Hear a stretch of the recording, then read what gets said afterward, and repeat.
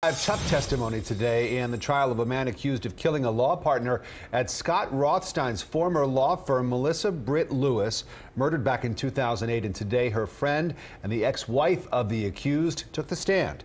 CBS 4's Gary Nelson live in Fort Lauderdale tonight with all the details. Gary.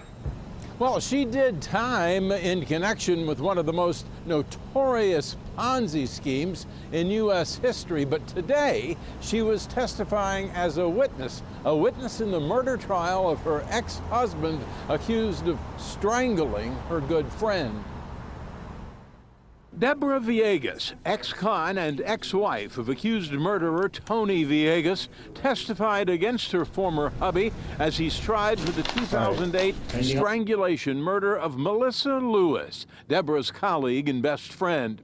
Lewis was a law partner with Scott Rothstein, the infamous Ponzi operator. I have no comment. But the state says the murder of this woman's friend had nothing to do with an illegal pyramid, that this man murdered his wife's friend because she was helping her through a bitter divorce.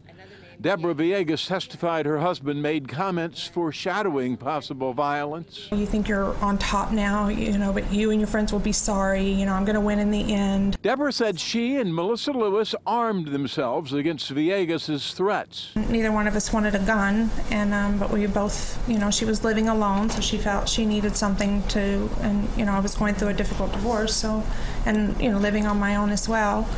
And I decided on a taser, and she decided on pepper spray. Investigators testified pepper spray residue was found in Melissa Lewis's garage that was left wide open. Also found a pepper spray can.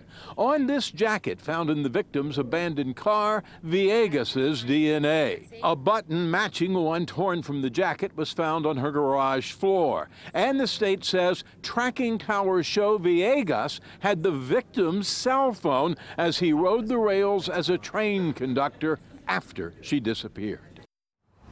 Deborah Villegas has since officially changed her last name. Now, there has been no mention of Scott Rothstein and his Ponzi scheme in this trial, and there will not be. There is simply no evidence connecting Rothstein or his scam in any way with the murder of his former law partner.